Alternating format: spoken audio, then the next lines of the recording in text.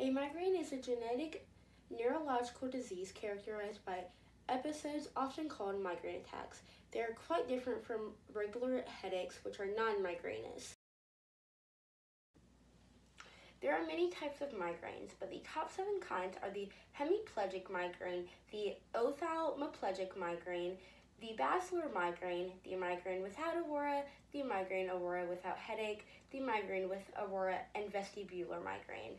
All of these migraines are similar because they are all migraines, but the things that they have that are different are the triggers, the symptoms, the amount of time they last, and the after effects. You may wonder what the difference between a headache and a migraine is. The headache is caused by the contraction of muscles between the head and neck. A migraine, in comparison, tends to range from moderate to very severe throbbing pain at the front or the side of the head. It can be unrelenting and carry on for days and is accompanied by other symptoms, sometimes described as the aurora. There are 3 specific types of migraines that include the aurora. Those are the migraine with aurora, the migraine aurora without headache, and the migraine without aurora. An aurora denotes recurrent attack of neurologic symptoms that can include visual, sensory, speech, motor, or other central nervous systems. There are 3 specific kinds of migraines that deal with having an aurora included in them. Those types are the migraine with aurora, the migraine without aurora, and the migraine aurora without headache. An aurora denotes recurrent attacks of neurologic symptoms that can include visual, sensory, speech, motor, or other central nervous symptoms.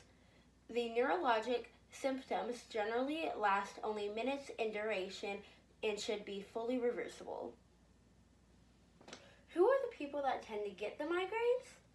Well, women are 3 times more likely to get migraines than men. If you have a close relative that has migraines are also common for people with epilepsy, depression, asthma, anxiety, stroke, and other neurological and hereditary diseases. Those who suffer with migraines usually develop it in childhood or adolescence. Triggers are what can possibly cause a medical problem or make it worse. And the triggers of migraines are stress and other emotions, hormonal shifts or exposure to light or smells, fatigue or change in sleep pattern, glaring or flickering lights, weather changes, or certain foods or drinks. A diagnosis is the identification of an illness, a conclusion or decision reached, or the identification of any problem. How to decide if you are diagnosed with migraines is if you have migraines or a family history of migraines, a doctor trained in treating migraines, a neurologist, will likely diagnose migraines based on your medical history, symptoms, and a physical and neurological examination. After telling you all about migraines, I'm going to show you about what a migraine looks like on a fake brain. So here you see a brain, and this is where the migraine is occurring, this red spot. And what happens is that when a drop in a chemical called serotonin causes the start of a migraine.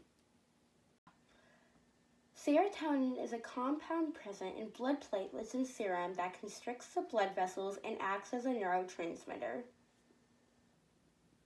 The drop in serotonin causes the nervous system to release a chemical called neuropeptides. These neuropeptides come to the outside of the brain, and that's what you're seeing with the white dots. Those are representing the neuropeptides as they are coming to the outside of the brain. Scientists have recently been researching that mutations in the sodium-potassium pump cause locomotor phenotypes in flies and 3 distinct neurological diseases in humans. I hope that you have learned a lot about the biology of migraines, and thank you for watching.